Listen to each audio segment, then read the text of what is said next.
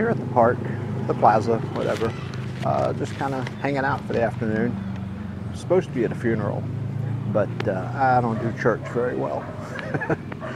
So I spent the week going to their house every night for the wake, as you're supposed to.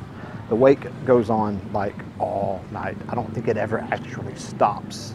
We'd stay till like midnight, you know. You go back 7 in the morning, there's people there. It's non-stop. It goes for a week. Very mild though. I'm used to, you know, in the US there's a bit more drinking at the wakes. Here it's not drinking. They have a little bit of food and a lot of gambling. A lot of cards, mahjong, bingo, what have you. But it's a whole week of hanging out. It's kind of nice. Unfortunate why you're there, because it's, you know, a funeral means you've lost somebody, and we just Oscar was the like patriarch of the whole area, just about. He's everyone's grandfather. Real cool guy. But we just rode up here. We've got like every jeepney in town with us, and came up here to the church. I went in long enough just to pay my respects. Now I'm out just kind of hanging out here. I can keep an eye on the church, and then I can catch back up with them when we go to the cemetery.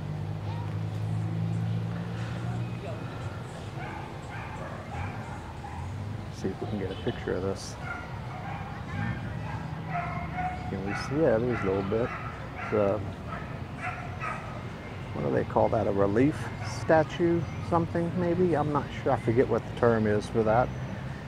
It's getting old. Some of the faces are gone. Some arms are broken off. But they did just repaint it so it looks nicer. Let's turn the camera around and go look at it. There we go.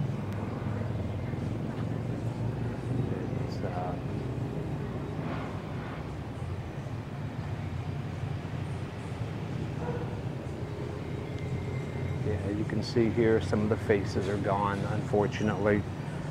Kids climb on it a lot, so things, this guy's missing an arm, so there's a lot of damage on it. But they did a nice job recently of cleaning it up and repainting it, so it does look better. It was getting kind of rough looking. Almost needs some repair, but I think they just kind of leave them as is. So anyway, we're at the plaza. There's the church.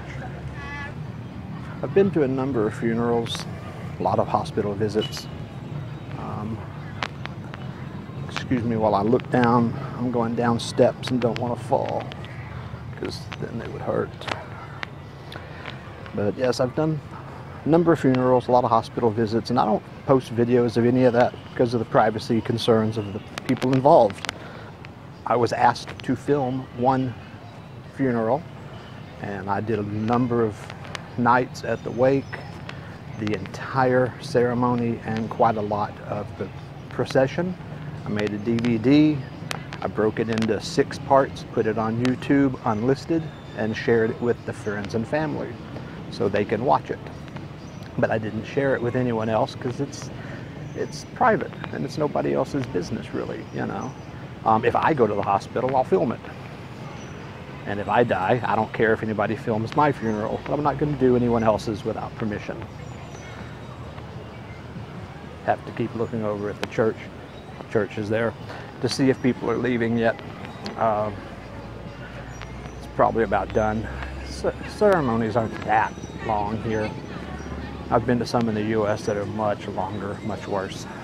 So anyway, here, we'll turn this way. You can see there's all these people behind me here. There's all the jeepneys. There's the church.